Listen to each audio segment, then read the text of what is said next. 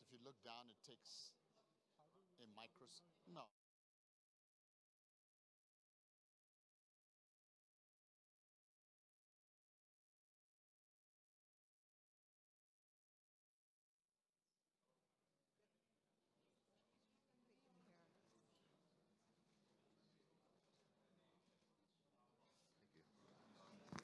We can hear.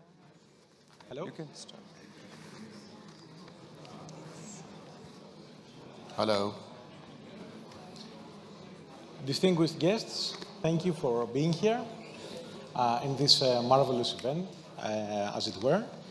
I would like to introduce our panel, starting with the lady to my right, which is Mrs. Pritha Reddy, Vice Chairperson for Apollo Hospitals, past President for AIMA India. I hope I spelled that correctly.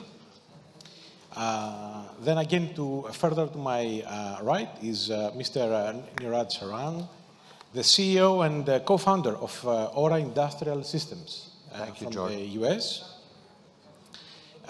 Immediately to my left is Mr. Spiro Papas. He's the Vice Chairperson for Open Learning, as it were. And Mr. Vinit Agarwal, he's the Managing Director for the Transport Corporation of India. Thank you, our Indian friends, for making the effort to come here and talk to us. Pleasure. Thank you.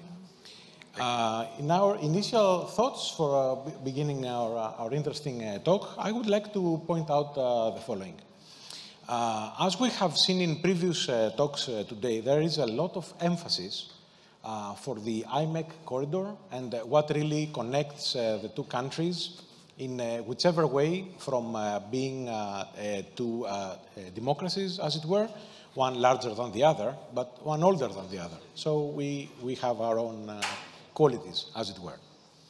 I would also like to point out a very interesting thought that I picked up in the previous session, which literally translates to the following. The IMEC corridor connecting India and Greece, a distinguished gentleman said, should be more than just a transport corridor. It should be a corridor that would create a whole set of value chains, as it were, connecting the two countries in such a way that will make the corridor relevant, not just for today, but for the next 10 years. In that sense, I would like you to give us initial thoughts based on the know-how and your respective sectors of industry, starting with Mr. Spiro Papas. Since you are coming from the world of open learning, remote learning, and the relevant capabilities, what are your initial thoughts on our subject? Yeah, no, George, I think I'm glad you pointed out that the focus should be more than just on, the physical infrastructure. I think it's really important that we look at the challenge of preparing all of our citizens and all of our economies for the world that's here with us now, the digital era, and that also means our human capital, our people. Because there's going to be a tremendous need for reskilling, and the way we've done things candidly to date, will not suffice for where we need to go to in a modern AI-enabled economy, and so that would be my initial thought on response to your question. Yeah. Thank you, Spiro. Dear Pritha, you're coming from the world of healthcare, and we know that India has been at the forefront of development, both in the scientific field, but also in the development of human capital and the respective value chains. Having said that, we all know that Greece and, in fact, Europe in general is facing a set of complications and challenges which are literally up your alley. How are you perceiving the issue? How can we connect the two countries using that kind of technology? Thank you, but I'm just going to digress. You asked a question about the IMAC corridor. Yes. And for us to go back in history, there was the Silk Route, which everybody knows about. The Silk Route was not just a trading route. Around the Silk Route, there was civilizations developed. It was a trade route for silk and spices and so many other things, but communities developed around it. And there was a whole civilization which was part of the Silk Route. I'm using that as an analogy. And how do we have, corridors? How do we have country partnerships which are closer and which develop an ecosystem? I will stick to healthcare, and I know that we have challenges. But simply because of the proximity in culture, simply because of the proximity in the way we can handle education, I think there's a lot we can do together. There are two issues with healthcare, which is a challenge. And one is a huge aging population.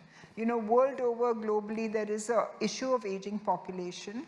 And there is a lack of skilled personnel, not only to handle the immediate needs of healthcare, but also to take care of the aging population. So I think we need to find plans, designs, risk mitigation strategy to deal with these issues. And that is where probably, technology would come in as an answer, better forms of skilling for staff, and also a kind of risk and reward system, because today I know, we run hospitals, we have about 15,000 hospital beds in the country.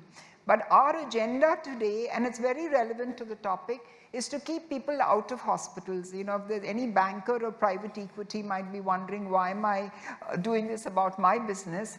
But the thing is, it pays for a country, for economic prosperity, and for a company like ours to actually keep people out of hospitals. And that is where the answers lie, that can we have plans, can we have strategies to keep people healthy, keep them well, and train our youth to take care, because I think there's a huge business in the healthcare personnel, skilled healthcare personnel, for the globe. Everywhere countries are struggling with it. So like there was an IT revolution and we were training engineers and information technology personnel to go all over the world and work, I think now countries like ours should train healthcare personnel to answer these challenges. Thank you. These are very interesting thoughts that are touching the lives of many people for the future. Moving on to Vanit, since you are in the sector of transportation and infrastructure, what would your take be on the issue, keeping in mind what our previous speaker said about the need to connect, communicate, and use the technology that is available?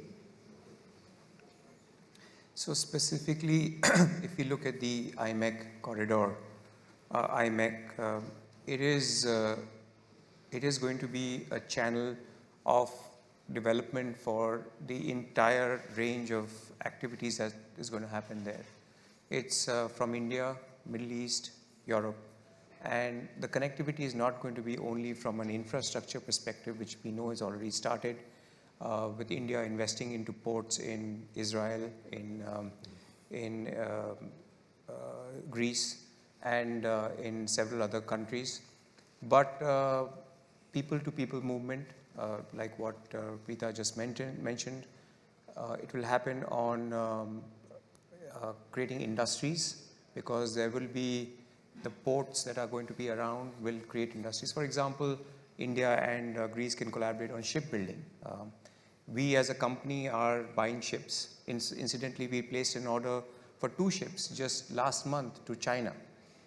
And it was just unavoidable, because there was no other company or country that came up and said, not even in India, that they didn't come up to that price expectation, or to some extent the quality as well. So those are the things that the IMEC will work on to build up capacity across this board for industry, for infrastructure, for creating people-to-people movements, and ultimately also even for cultural exchange. Excellent, thank you. Great initial thoughts.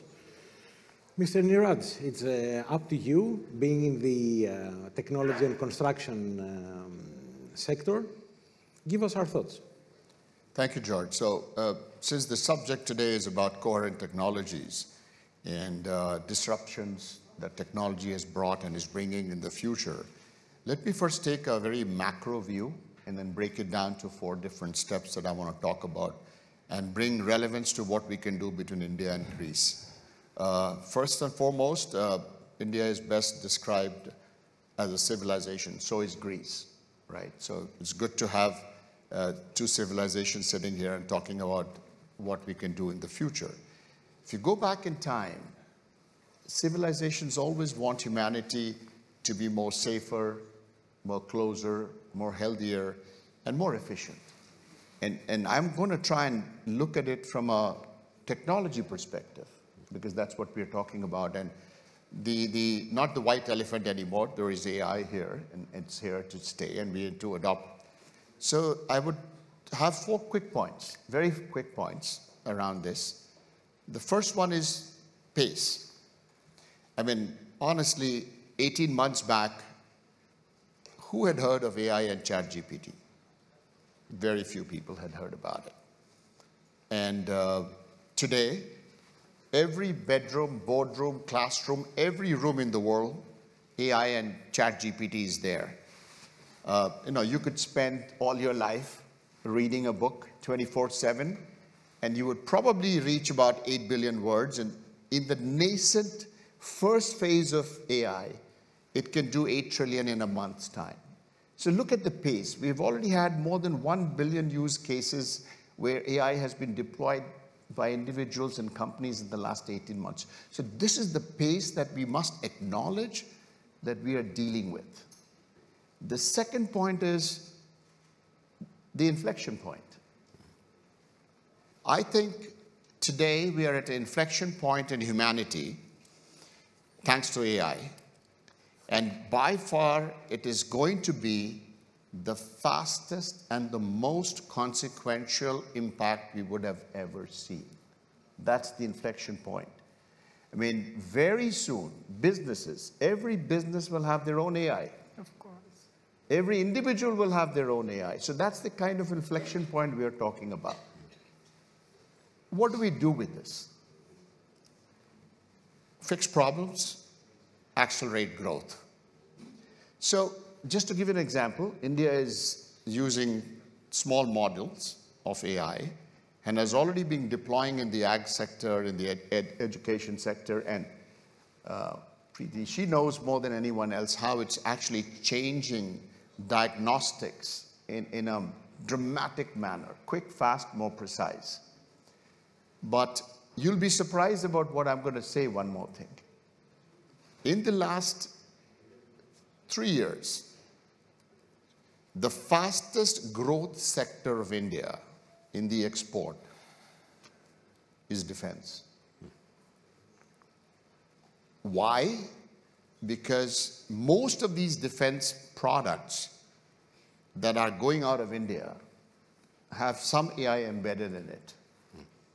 This is not about artillery. This is about defense systems. So that is the profoundness of what we are talking about and fixing and accelerating growth. Coming to India, Greece, I feel that, let's face it, Silicon Valley, and I have my roots there as well, quite a bit, that Silicon Valley has been the cradle of AI, and I think will continue to be in the forefront of coming up with new things. And Silicon Valley is banking heavily on India because of the 5 million programmers and specifically more than 100,000 developers of AI already. And in the next 3 years, we'll have 500,000 trained, skill-developed AI people in India, right? And so this is where I think the opportunity lies. India is seeking partnership. It is seeking partnership in Europe with everyone who's got a positive agenda and is willing to also accept the rise of India. India is discovering the world, and the world is discovering India in some way, if I could use that dichotomy. And we are looking at partnerships, and I think this is where Greece comes into play very, very quickly. That we can partner in the tech space, and I'm talking at the macro level, because when you collaborate at the tech space, as Spiro said, AI, tools, tackles, this is pervasive. It's going to go to every industry, maritime, food, agriculture. So I'm looking at the macro that I think we need to come together. How do we do it is a big question. I do believe one thing, that making policy is one thing, and going on the ground is another thing, and getting it done. Greece is high on SME sector, small sectors. So is India. The large corporates don't need help, trust me. The large corporates, they know their way, they've got what it is. How do you connect the small sectors, both in India and Greece, to adopt this new technology and actually bring about changes that both the countries need? We are growth, India's growth is high, but we need to employ more. You have also challenges of employment in this country, right? So this is where I think collaborations can happen. I'll stop at this point with these thoughts, and we'll take it from here. Thank you. These are extremely helpful points, setting the scene.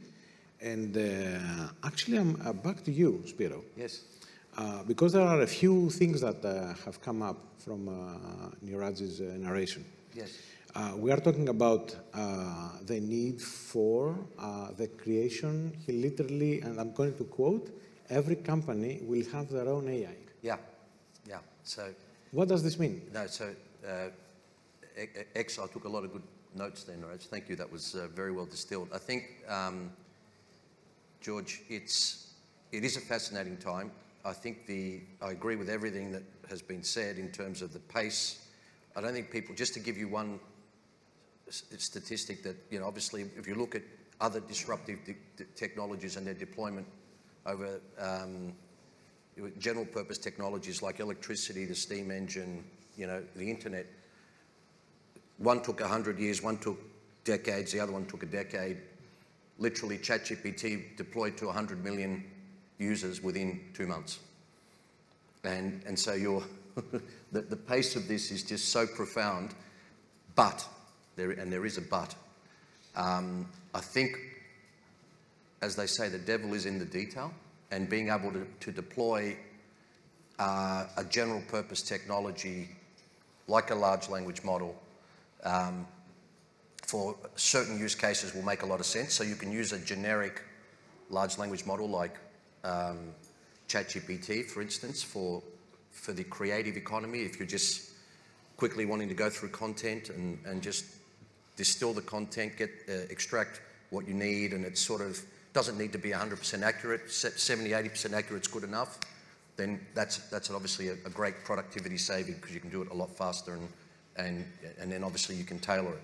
But there are certain, to Niraj's point, applications in certain specific industries will require a lot more customization and a lot more specific training to eliminate or minimize hallucinations, and also to get you to the point where you can be confident that it's accurate enough and reliable enough as a model, and that you have the right safeguards in place as well, in order to be able to deploy within a enterprise environment. So it's one thing, obviously, you know, practicing for exams and doing creative stuff, but it's another thing to then put it into a bank or an accounting firm or a legal firm, which is what we're talking about here. And so that presents a real challenge, and a real practical challenge. But make no mistake, I agree with what was said by our other esteemed colleagues here. There's panel members. It's coming, and it's coming fast. And all of the only other point I'd make here is that, just to reinforce the point that Niraj made, is the actual, unlike previous general purpose technologies, and when they were deployed, if you think about the steam engine, obviously you needed to develop the rail infrastructure, you needed to develop all the infrastructure. In the case of, you know, the world we're living in now, we have the internet, we have cloud infrastructure, and we have, you know, the other necessary ingredients, enablers, if you like. Clearly, we're going to need a lot more of it. We're going to need more NVIDIA chips, more GPUs, more. We're going to need a lot more energy, hopefully renewable. We're going to need, and this is not discussed a lot, but for data centers, for AI data centers, they chew up, they create a lot of heat. So we're going to need a lot of water. So there's a whole bunch of stuff here that that you need to think through as you deploy. And I think India, there's some tremendous engineers and know-how and people that can help Greece on that journey. Excellent, thank you. Especially the points that we're talking about, also the requirement for physical infrastructure as well. Yes, yep. Because people forget that the cloud does not exist. It's somebody else's computer, basically. And this creates another set of issues. For example, the given regulatory framework and legal framework in Europe requires for certain sensitive technologies, you also mentioned defense, as it were, that they be under the strict purview of the EU framework and the national legal framework. So there will be no instances of maybe getting it into the wrong hands of state or non-state actors. So let's keep that in mind, that this creation of the technology and the capabilities will have to have a certain regulatory aspect to it. I'm sure that, as you said, Niraj, yes, a big one. The people, the guys in Silicon Valley are interested in India. I'm sure that Europe is also interested in India as well. But the challenges of the regulatory aspects will have to be an issue at the end of it. And this will require more interaction with the two countries, more coordination, and more development of common frameworks that will be able to come out of that.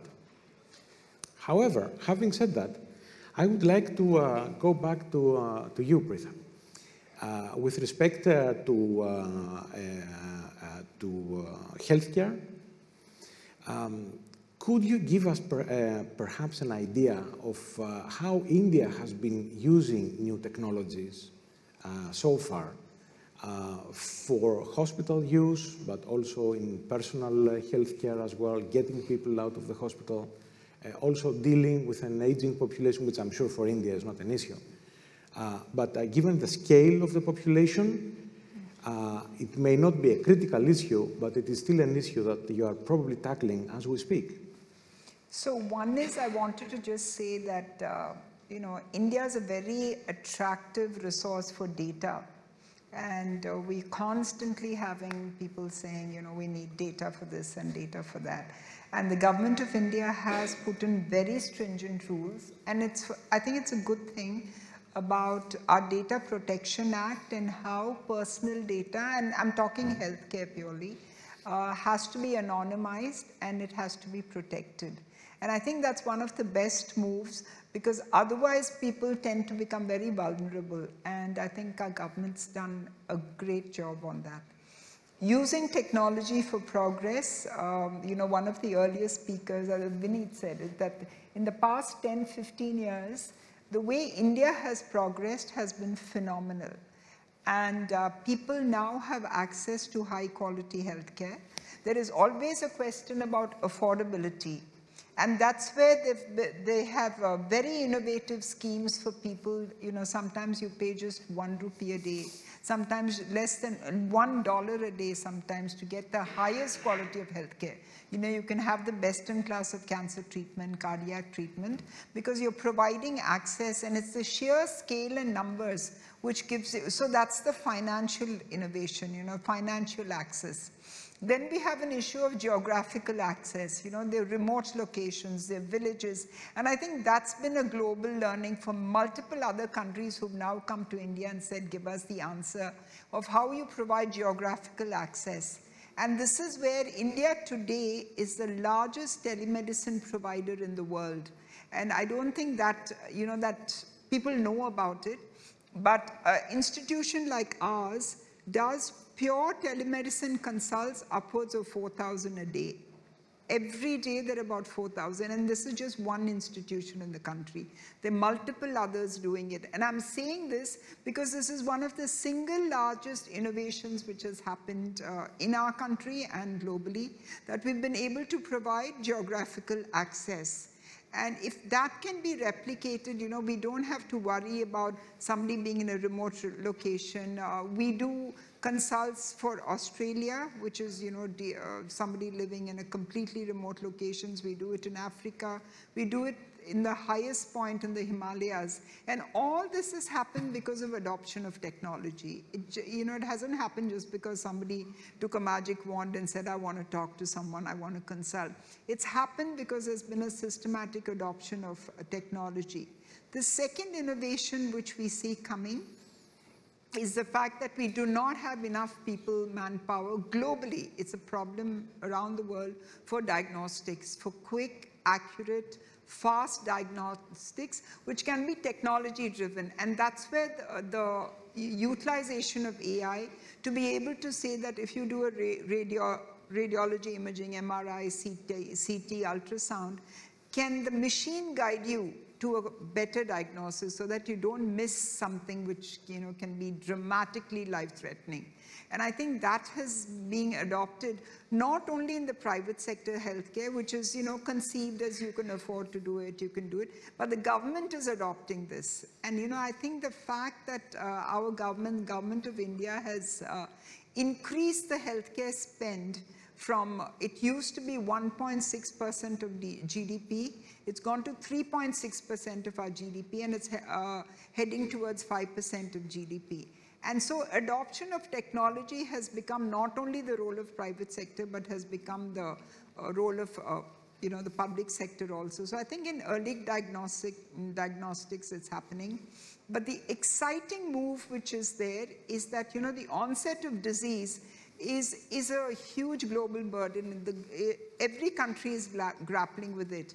But with genomics and analysis of data, some of the large genomic projects, the NHS is doing it, the Emirates are doing it, Saudi is doing it, that India potentially can become the back end for processing of genomic data. And give it back to that country so that they can intervene quick, faster, and early intervention, especially in healthcare, make a huge difference. So I think these are some of the landscapes, apart from the fact that you can use drones to go and deliver medicines in remote locations, which is being done, and vaccines are moving from one place to other. So you're using all that. But I think these are the path-breaking technologies which are happening. Can I add one fun layer to this? I shall allow this. Yeah? Yeah.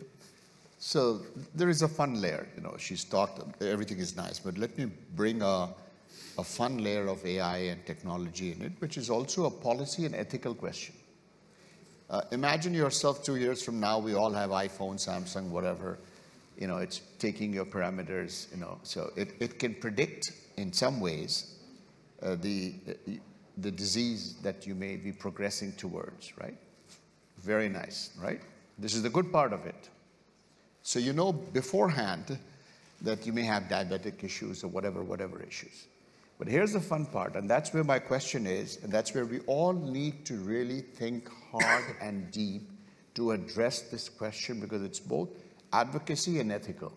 Now, the same AI is with the insurance companies also.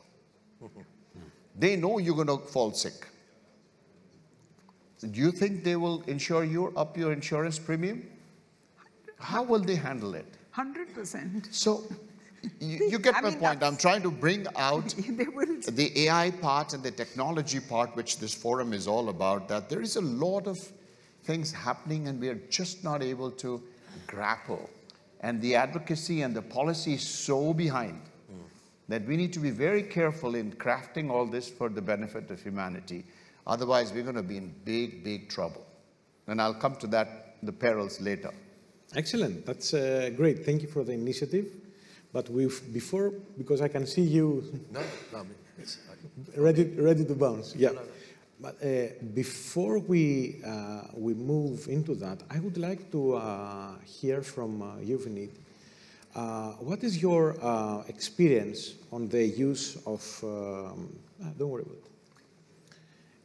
What's the use of this specific technology in the Indian transport sector? I think you are one of the right people to have on this panel. And this might give us an idea on what are going to be the paradigms coming out of that for the upcoming connections between, hopefully, between Greece and India. The point of the question is the following. If you look at the map, and being in Greece, we like to point out that many words are Greek, and one of them is geography. And us being democracies at the end of our respective areas, so we have Greece at basically the end of the European Union, the very edge. And then there is a whole area of geopolitical trouble, another interesting Greek word, as it were. Then we have India as a major, huge democracy. This is the paradigm that we are going to be looking to investigate in the future by using technology.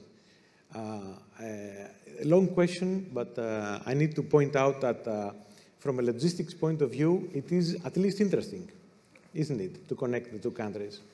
How can we project whatever happened in India and use it to connect these 2 points of reference? You leave all the tough questions for me, right? Of course. Okay, well, so I'll give examples of what's happening in logistics in India and on how data is being, data is now the 4th factor of production. Land, labor, capital, now data is the next one. So it is with India's population that we've heard many times today repeated, the geographical spread, we have 600,000 villages in the country.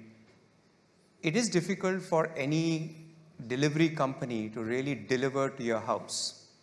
So you could say that, look, I live behind that temple in that street, next to the well and with the door, red door. That's my address. And it gets delivered there every single time with, I would say, a failure rate of less than 0.01%. So why is that happening and how is that happening on a regular and continuous basis? It's because of data. The e-commerce companies have all that data. Now what's happening subsequent to the next stage of development with e-commerce is something called quick commerce. And quick commerce is essentially, you will get anything about the top 2,000, 3,000 SKUs, items in your house within 8 to 10 minutes. And I have timed it many times. Within 8 to 10 minutes, in some cases 12 minutes, the product is delivered to your house. It is completely changing the e-commerce landscape in the country. It's a combination, the process is that there is a fulfillment warehouse at the back, and then in the city there are these dark stores or smaller warehouses where there are a few hundred SKUs, and finally the last mile delivery to your house. So like we do some of this in the supply chain in our businesses. And it's amazing that the amount of data on consumer behavior that has now come, because what are those 2,000 items that are demanded in which city or in which neighborhood is that plan, that is the plan for that particular dark store at the middle layer. Then it's the plan of getting to your house. And this is really happening. There is a service where you take a picture of yourself, a high definition picture, send it to that company and ask them for passport photographs. Within 10 minutes, you'll get printed passport photographs delivered to your house. I have done it. It's not hearsay. So the level of data that has gone down and technology that has permeated in all aspects of business that we just talked about, but more so even in logistics, is phenomenal. The second part of your question is how can that be used effectively? I think there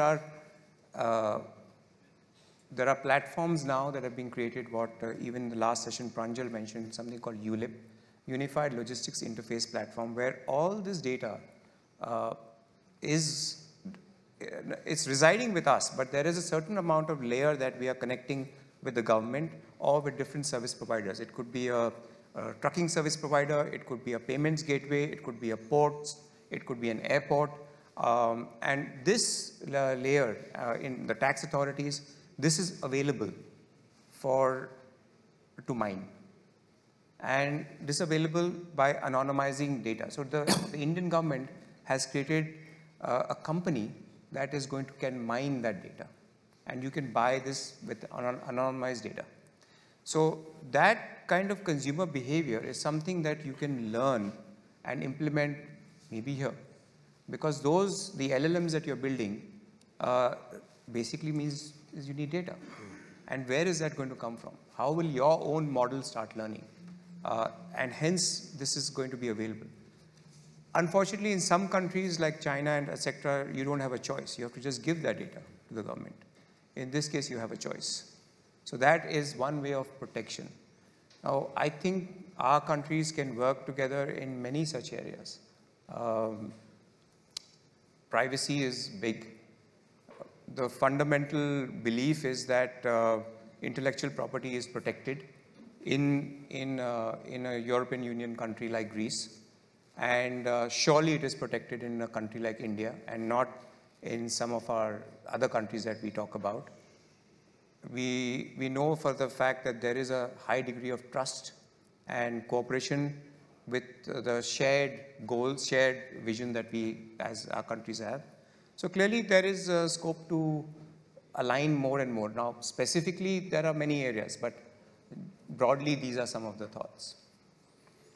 Excellent. So basically, there is a wide spectrum of capabilities that is just waiting to be activated at the end of the day. And all we need to do is moving into the implementation, the design and the implementation stage. I think also identification. Identification. I don't think we've identified those areas of cooperation. Very correct. Yeah. I like that because this panel is all about conclusions. So we are coming at an apex of what we are discussing about. Back to you. I wanted to ask you the following. With your experience in the United States, has it been an easy venture, if you could use that phrase, with respect to bridging the gap between using India as a backend maybe, or a production facility with the United States? What kind of challenges did you face? My question has to do with the possibility of extrapolating what we are looking forward with respect to the cooperation with the European Union and Greece at the end. Thank you, George. I think with the United States, it's pretty much simple. They're very used to cooperating on services, as an example. And that's the backbone of India and US coming along. It's a very open-ended back and forth going on. Manufacturing is a different ball game a little bit. And not so much with the technology, but with the geopolitics of it, which keeps coming back and forth. And we are in an era at this point where geopolitics is playing so hard about pushbacks and things like that. You know the pushback of the United States with China, we're talking about a Quad. There are all kinds of cooperations going on. I did mention somewhere in the other room that I think somebody wants that we can have a bipolar world, it's okay, but a unipolar Asia. And I think that's very difficult with the rise of India. Coming to the cooperation, I think it's not that difficult as long as the compliance of immigration and the basic fundamentals are met. It's a very open thing you can go and do and things like that. And India comes under that generalized systems of preferences. So the import duty is down to about 2.5–3% in the United States. So that's also something one has to, when we talk about India and Greece per se, and India and Europe, my concern is, if I may say so, on a larger picture, my concern is, since we are in Europe, we look at Europe, anyone should look at Europe only one way, and that is that Europe is 500 million people and $20 trillion of economy. That's a huge number, but it is so fragmented. And we've seen that happen in the last 10 years, that it just is not playing the role of what EU was originally destined for. So the cooperation also is fragmented, to each his own. I mean, Greece has to take its own call and work with India. EU is not going to have an overarching, you can have policy, but I'm talking of real things happening. So wait a minute, let me jump in here and say the following. Would you think that using Greece as an entry point, as an initial touching point, would be of benefit to India as a country and as a set of industries, like developing a paradigm, see how it works with Greece as an entry point, and then you don't have to deal with everyone in the EU, that is. I am extrapolating on the following. There is a lot of discussion of how Greece can become an energy hub. The gateway and... the gateway for possibly gas, other forms of energy like electricity, onto a region of the southeastern Europe that is in dire need of energy. Winter is coming, people are going to be asking questions about what's going to happen. So we have this set of issues to deal with. Can Greece play the role of a gateway for India in that respect? Obviously, I mean, Greece is the gateway, and logistics and freight play a very important role. I mean, you cannot have every time goods in your factory and ship it. Every client needs a certain bonded warehouse at some point so that on peak consumption, they can recall that product. And Greece is very ideal for the entire European thing. Your maritime is high, your waterways are very strong, and it's large land, relatively lower cost compared to the other European countries. So I think recently we had your Honorable Prime Minister, and it was in India, they were part of the dialogue, and I think something is brewing very well. But again, my point is, I'm a realist. Talking about policy is one thing, getting it done is another thing. I think that unless whatever body it is, you call it a chamber of commerce, whatever, until they go on the street and go around in both the countries, visiting 30 cities and 30 hubs of manufacturing and services, I'm afraid this is not going to happen. Yeah. We can come up with speeches, we can have a policy doctrine, we can do this and we can do that. At the end of the day, implementation is something where small sectors, we're not talking of the large, we're talking of the small sector, that needs, it has a different nuance of doing business. Hold on to your thought. That thought is going to be part of our final rounds of parting shots, as it were, because I need to go to Spiros for a bit and mention the following. Pritha said, not enough people for diagnostics. I'm sure you have picked this up, and we have to discuss this. We cannot let this go. Well, we do, and I'll defer to her great knowledge in this area, but I think that whole area of diagnostics and what AI will do in that space is, Pritha explained it very well. It is profound, and it's really helping with real-time diagnosis, more accurate diagnosis, less human error, all that stuff, and obviously with more and more affordability in Greece around hospitals and hospital beds and aged care provision for the aging population. It's really an imperative to really tap into those learnings. But it just comes back to what Niraj was just saying, that, you know, and I think you made a similar sort of point. You really got to chunk it down and get into specifics. And I think that's a good one. That the healthcare vertical and remote care and care in the home is a great example where Greece could benefit a lot from India. What I do want to say is that, I mean, India has a great diaspora of entrepreneurs and businessmen, case in point here, and so does Greece.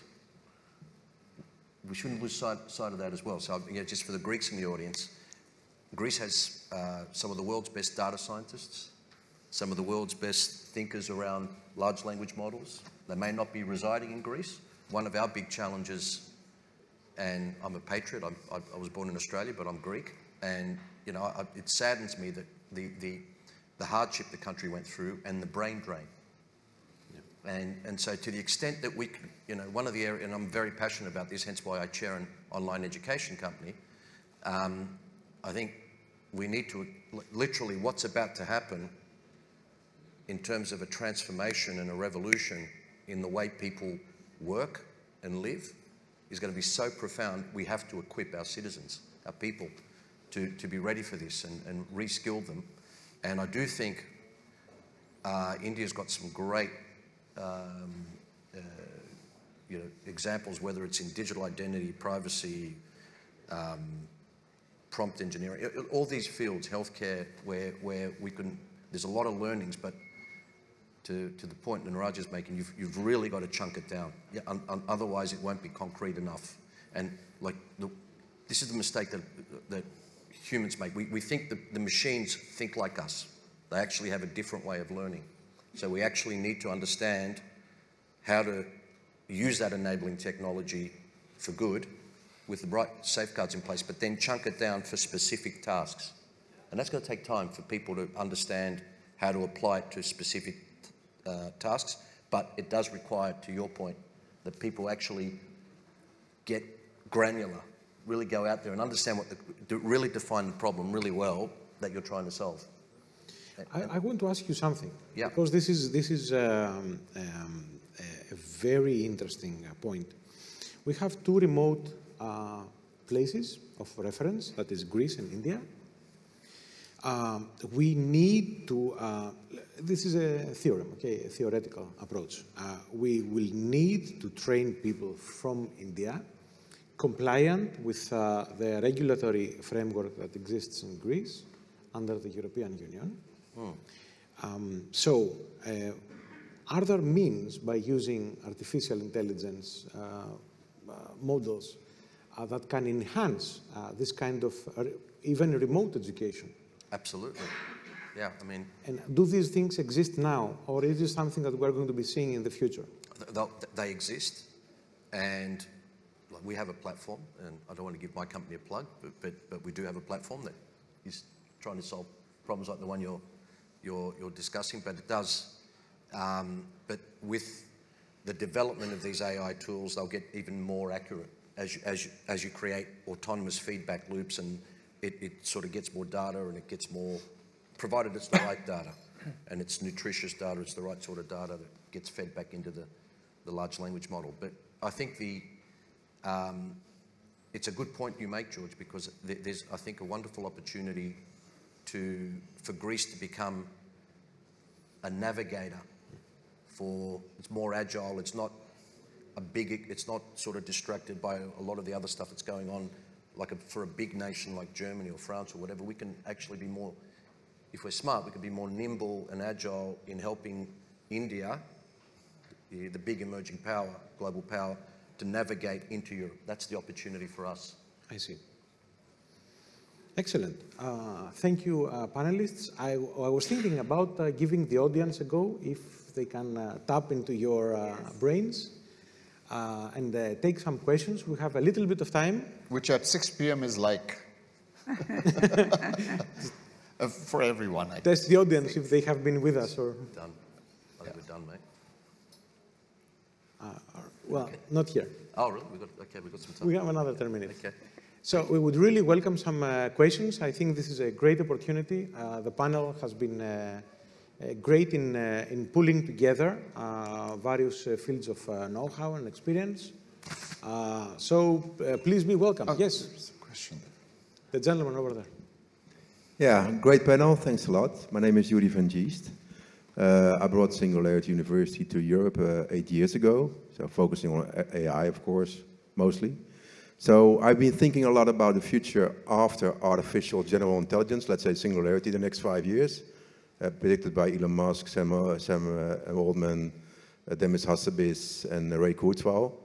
So my question to you is, what will happen after the Singularity? What are the key drivers of competitive advantage or a way of, let's say, meaning and purpose for humanity when we have artificial and general intelligence in the next 5 years?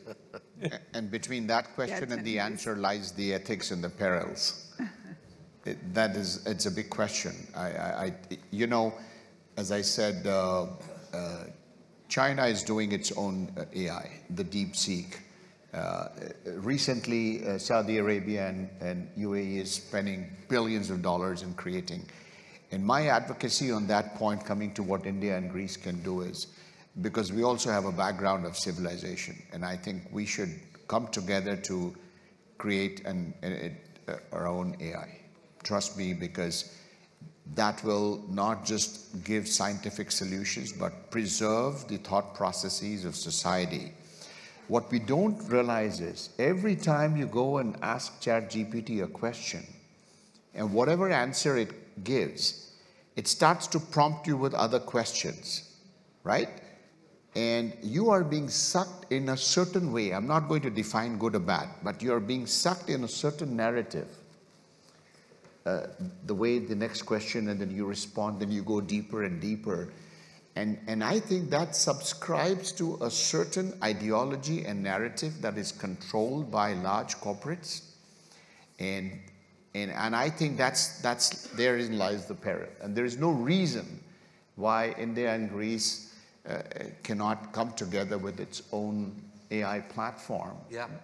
I think that to me is the big takeaway. It's doable.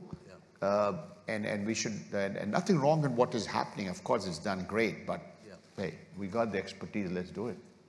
You know, there's just a little, it's on the lighter side, but AI has been bandied around as actually Indian.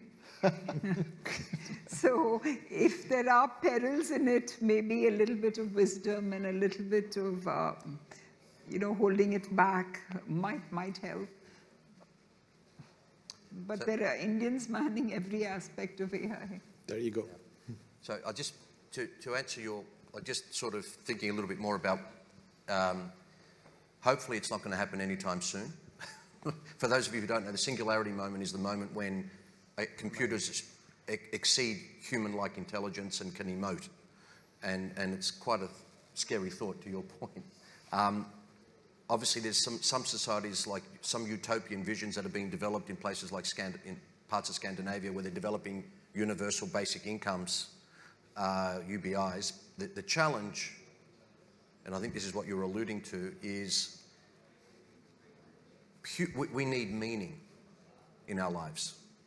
So we need to prepare our future generations for a world of singularity, where we're coexisting with machines, and to the point that you were alluding to, Niraj, hopefully before the genie's too far out of the bottle, how do we shut them down if they just go rogue? And I know President Biden's talked about, red teaming to try to identify ways to stop. Keeping a man in the loop at some point? Yeah. So anyway, this is like, honestly, we could talk for an hour on this. But it's a great question. Thank you. Excellent. Thank you. Any other questions? More than welcome. George, with your permission, Yes, before we sign off, there is just one aspect which might have been missing in our complete dialogue. You know, we're talking about country-to-country collaboration. Please. You tried to say that, how can Greece be the front runner for the EU for some of the challenges which we face. And one of the points which we did not discuss, maybe for paucity of time, is the fact that sustainability, carbon footprint, and the environment. And I think that responsibility, because it's a beautiful country, you have fabulous islands, and Europe by itself has been very environmentally conscious. As a race, as a continent, but the consciousness of the environment has actually come in from Europe. And you cannot say the same for some of the other continents in the globe. And I think that might be one point for singularity, that might be one point for, can Greece rise with the other EU, with the other countries, and talk really about sustainability in a very systematic, process-driven, hardcore way, and then have ways to monitor it. And I think that somehow we still don't have answers. As humanity, we talk, we do, there's certain things which are done, but this might be a front runner for a lot of That is also very important. Greece is conscious of the environment. There are many challenges. We are seeing how events are touching vast swaths of the country, be that during the summer with heat waves, exactly. Floods, lack of water. How does this touch into agricultural activities? I wish we had on the panel an agricultural lecture, which we don't, but we would need another hour. Let me give the opportunity to that gentleman over there that had the question, and thank you for your parting thought. Please. Just a comment. I think it's wonderful that the name Apollo of the Apollo hospitals is derived from a Greek name, yes, from the mythology. Yes. I can't see a better opportunity for having the Apollo hospital being present in Greece, and Greece reciprocating the spirit of the Hippocratic medicine to India. So Apollo is the sun god and the Greek god of medicine, and we wanted a name which was not purely Indian, and this came up. Excellent. Thank you. Thank you all. Thanks to my panelists. You've been great. Thank you for joining. Thank you for coming.